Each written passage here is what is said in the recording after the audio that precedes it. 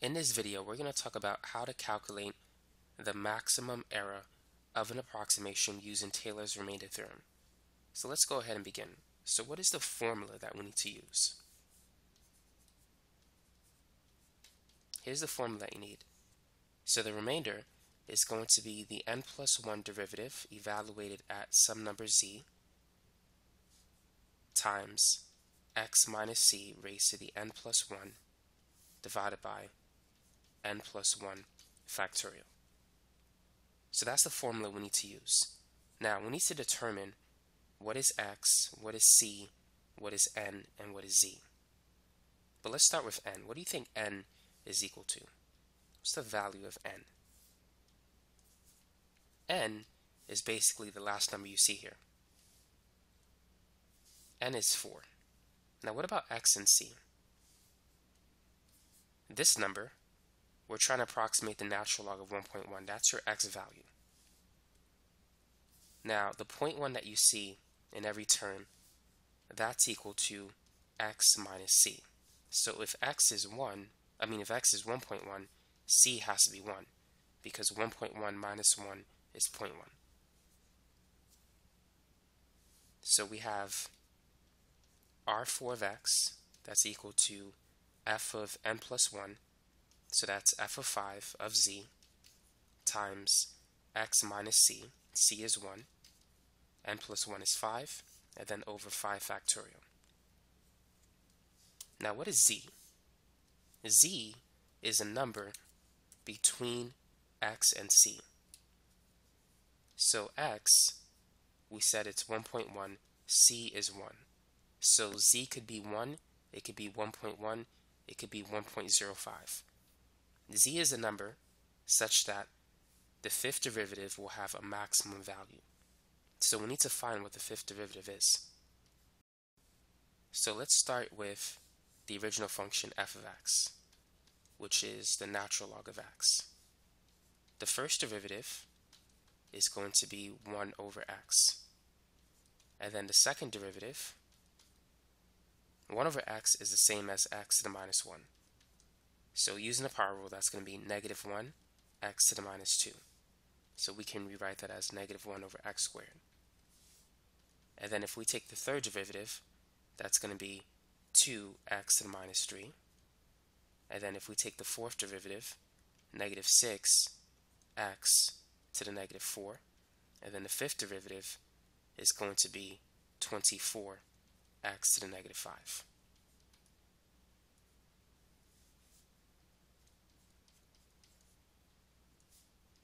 So now that we have the fifth derivative, we have it as 24 over x to the fifth power. Is z going to be 1, 1.1, or some number in between? Which of those values will give us the maximum value for the fifth derivative? Notice that x is in the denominator of the fraction. And as you decrease the denominator of the fraction, the value of the entire fraction goes up. So we want the lowest x value. So 1 is lower than 1.1. So we're going to choose a z value of 1.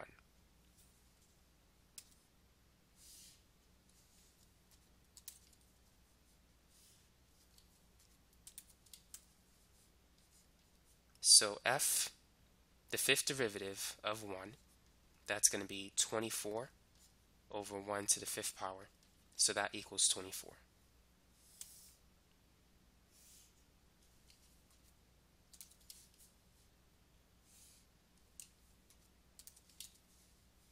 So thus R4 of 1.1, that's going to be, this is 24.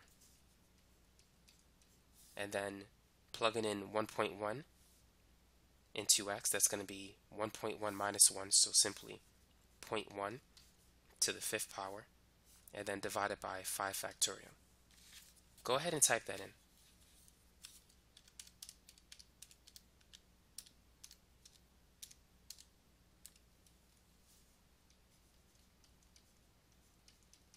So the remainder, the maximum value, is 2 times 10 to the negative 6.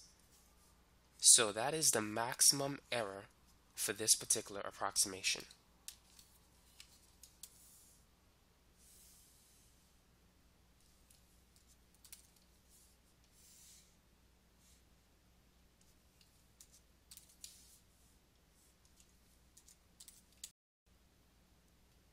Now the next thing we need to do is determine the exact value of the error. So we need to find the difference between the natural log of 1.1 and the value of the fourth degree polynomial at 1.1. So ln 1.1, that's 0.0953 101798. Now let's evaluate the fourth degree polynomial when x is 1.1. So if you type in 0.1 minus 0.1 squared divided by 2 plus 0.1 cubed divided by 3 minus 0.1 to the fourth power divided by 4, that's going to give you 0.0953083333. Now if you take the difference between these two values, so let's say the absolute value difference between ln 1.1 and the fourth degree polynomial evaluated at 1.1, that's going to give us the exact error.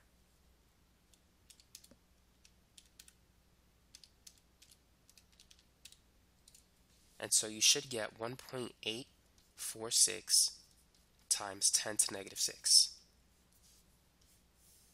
So this is the exact error. And this is the maximum error for this particular approximation. So we should expect a higher value for the maximum error compared to the exact error, which we do have. Now let's go ahead and work on another similar problem. So determine the maximum error of the approximation and also calculate the exact value of the error. So what do we notice in this problem? Well, let's write the formula to begin with. We know that the remainder, which is going to be the maximum error, that's going to be f n plus 1 evaluated at z times x minus c raised to the n plus 1 divided by n plus 1 factorial. So what is n in this problem? Notice that n is 2. Now what else do we know? What is x and what is c?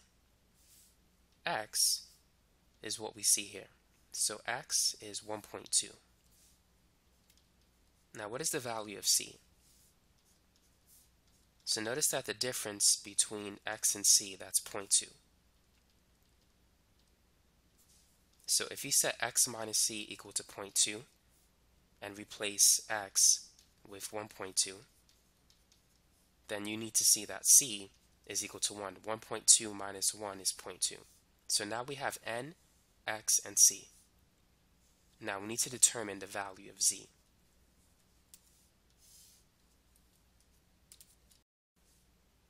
If n is 2, then n plus 1 is 3, which indicates that we need to find the value of the third derivative. So what's f of x? We know that x is 1.2, so if you replace 1.2 with x, we can see that f of x is the square root of x, which is the same as x to the 1/2. So the first derivative is going to be 1/2 x to the negative half. The second derivative is going to be negative 1/4 x to the negative 1/2 minus 1, which is negative 3/2. And so the third derivative is going to be negative 1/4 times negative 3/2, so that's 3/8, and then negative 3/2 minus 1, that's negative 5/2. So I'm going to rewrite the third derivative as 3/8 and then x to the 5/2. 5/2 is basically 2.5, and 2.5 is 2 plus 0.5. So we're going to have x squared times x to the 0.5, which is basically the square root of x. So that's the third derivative. Now we know that z is between x and c, so it's between 1 and 1.2. Which one will give us a maximum third derivative value, 1 or 1.2. Now remember, if you decrease the value of the denominator of a fraction, the value of the whole fraction goes up. So since we're plugging in a number into the bottom, we want to plug in the lowest value, which is c, in this case 1. So we're going to say that z, we're going to set it equal to 1. Our goal is to determine the maximum error. So now that we know that z is equal to 1, we can calculate the error. So n is 2, so we're going to have r sub 2 of x, and that's n plus 1, so this is the third derivative at z, and then times x, c is 1, n plus 1 is 3, divided by 3 factorial. So now let's plug in z and x. So x is 1.2, and this is going to be the third derivative evaluated at 1, and then this is going to be 1.2 minus 1 to the third power over 3 factorial. So if we plug in 1 into this expression, it's just going to be 3 over 8. So we have 3 over 8 times 0.2 raised to the third power over 3 factorial. Go ahead and type that in.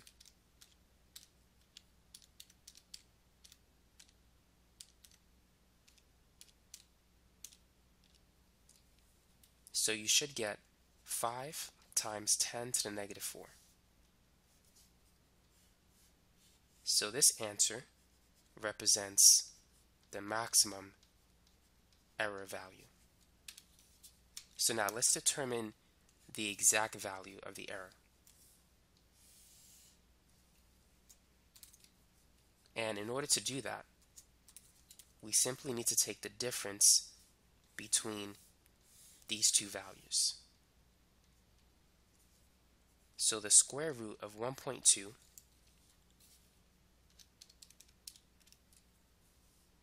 is 1.09544515. And the second degree polynomial evaluated at 1.2, which is equal to all this, that's going to be 1 plus 0.5 times 0.2 minus 0.2 squared divided by 8. And so that's just 1.095. So the error,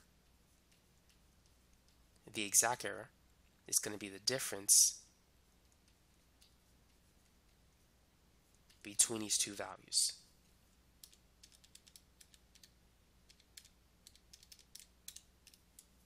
And so this is going to be about 4.45 times 10 to the negative 4.